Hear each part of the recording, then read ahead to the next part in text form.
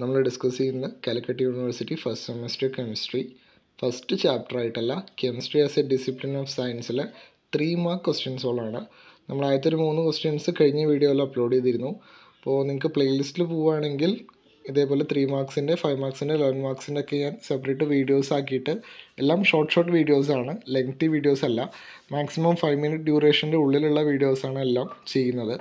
അപ്പോൾ അതിൽ തന്നെ നോട്ട്സും ഉണ്ടായിരിക്കും. നിങ്ങൾക്ക് പ്ലേലിസ്റ്റിൽ പോയി ചെക്ക് ചെയ്താൽ അത് അവൈലബിൾ ആയിരിക്കും.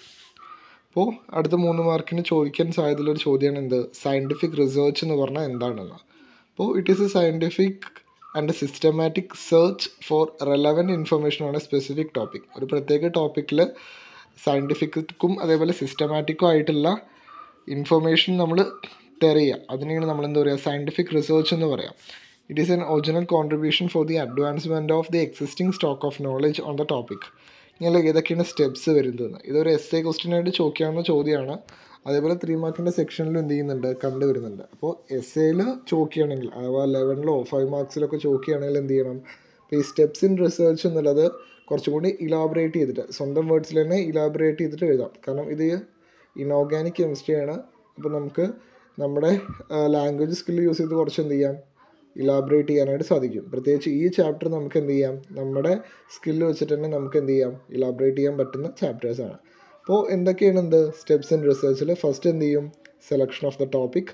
രണ്ടാമത്തത് review of existing literature, formulating hypothesis, designing experiments, collection of data analysis, interpretation of result, discussion of result and reporting. ഇനി അടുത്ത് ചോദിക്കാൻ സാധ്യതയുള്ള ചോദ്യമാണ് എന്താണ് ബിബ്ലിയോഗ്രഫി എന്ന്.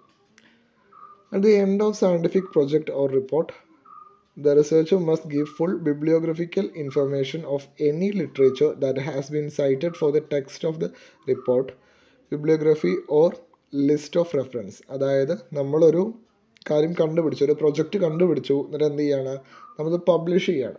ആ പബ്ലിഷ് ചെയ്യുന്ന സമയത്ത് നമ്മൾ അവിടെ കൊടുക്കേണ്ട ഒരു സാധനമാണ് ബിബ്ലിയോഗ്രഫി അല്ലെങ്കിൽ ലിസ്റ്റ് ഓഫ് റെഫറൻസസ്. അതായത് നമ്മൾ ഈ ഒരു പ്രൊജക്റ്റിന് വേണ്ടിയിട്ട് എന്തൊക്കെ കാര്യങ്ങൾ ഉപയോഗിച്ചു, എവിടെ നിന്നെല്ലാം ഇൻഫർമേഷൻസ് കളക്ട് ചെയ്തു, അങ്ങനത്തെ കാര്യങ്ങളൊക്കെ എന്ത് ചെയ്യുക, നമ്മളൊരു ഓർഡറിൽ കൊടുക്കുന്നതിനെയാണ് നമ്മൾ ബിബ്ലിയോഗ്രഫി എന്ന് പറയാം.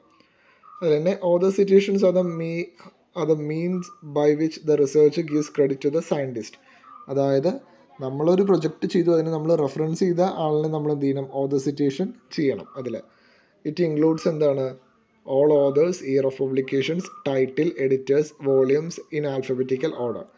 അതായത് നമ്മൾ എന്തൊക്കെ റെഫർ ചെയ്തു, ഏതൊക്കെ ബുക്ക് റെഫർ ചെയ്തു, ആ ബുക്കിൽ എത്രാമത്തെ പേജിലാണ് വരുന്നത്, അതേപോലെ അത് എഴുതിയത് ആരാണ്, അങ്ങനത്തെ എല്ലാ കാര്യങ്ങളും നമ്മൾ എന്ത് ചെയ്യണം, ആ ബിബ്ലിയോഗ്രഫിയിൽ കൊടുക്കണം.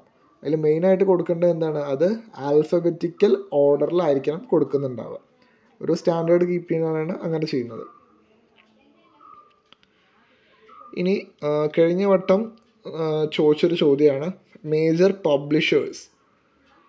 അതായത് നമ്മൾ സയൻറ്റിഫിക് ആയിട്ടുള്ള പ്രൊജക്റ്റും തിയറി എല്ലാം കണ്ടുപിടിച്ചു കഴിഞ്ഞാൽ അത് ആരാണ് പബ്ലിഷ് ചെയ്യുക, പബ്ലിഷിംഗ് ജേർണൽസ് ഏതൊക്കെയെന്നാണ് ചോദിച്ചിരുന്നത് കഴിഞ്ഞ വട്ടം. അപ്പോൾ അതിനൊരു 4 എക്സാമ്പിളാണ് പറയുന്നത്. Inorganic chemistry frontiers, organic chemistry frontiers, Dalton's transaction, Indian journal of chemical sciences. ഇവിടെ എല്ലാം നമുക്ക് എന്ത് ചെയ്യാം, നമ്മുടെ പ്രൊജക്റ്റ് പബ്ലിഷ് ചെയ്യാനായിട്ട് സാധിക്കും. നമ്മൾ അതിന് വേണ്ടി അവർക്ക് അപ്ലൈ ചെയ്യണം. അപ്പോൾ എന്ത് ചെയ്യും, അവരുടെ ഒരു വെരിഫിക്കേഷൻ പ്രോസസ്സ് കഴിഞ്ഞിട്ടാണ് അത് അപ്ലൈ ചെയ്യുക.